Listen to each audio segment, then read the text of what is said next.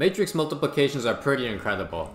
They give us video game graphics, they give us deep learning, but if we try and calculate them through brute force, they would take way too long.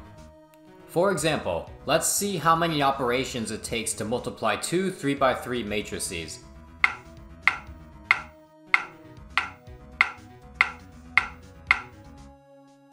We end up with 45 multiplies and adds in total. If we want to do anything useful with matrix multiplication in the context of computer engineering, that is an unacceptable number.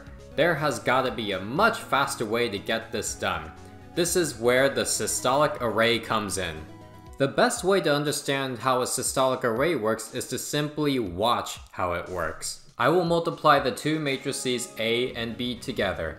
Since we are multiplying the columns of B with the rows of A, I have labeled the elements of A in row major order and the elements of B in column major order.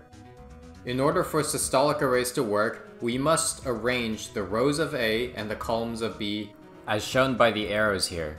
Now let's see how many time steps it takes to complete this operation.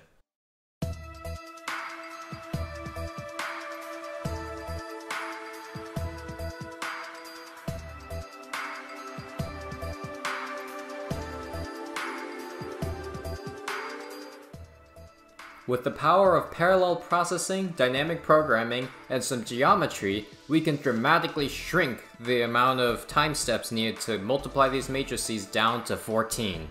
In the brute force method, we had to use every matrix element multiple times.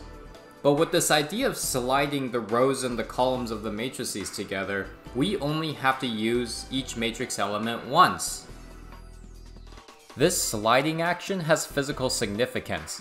This algorithm determines how the data is being dragged through the memory of your computer. Let's watch the algorithm one more time so that we have more time to think about it.